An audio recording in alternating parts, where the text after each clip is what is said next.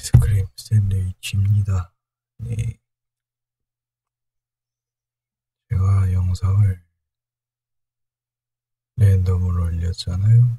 이제는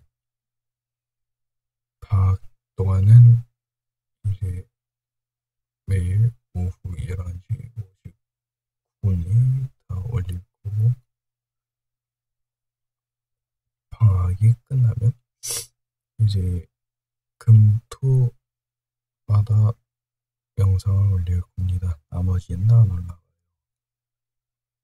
왜냐면 제가 학교 생활을 하면서 일을 해야 되기 때문이니까. 네, 양해 부탁드립니다.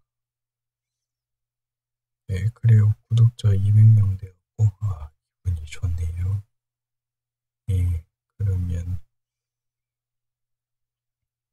다시 말하겠습니다. 그러면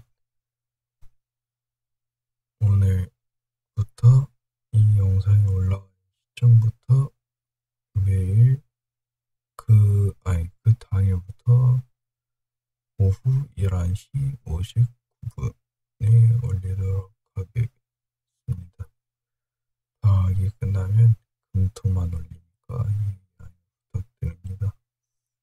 방송도 이제 그때쯤 하겠죠. 이제 라디오도 하니까 라디오하고 성우팀하고 MMD팀하고 또 캠코더니까 아무튼 박청맛이라고 구님이 됐어요, 그쪽에. 근데 파탄 위기가 났네요. 지금 이 영상은 2016년 1월 24일 오전 3시 24분에 찍은 겁니다.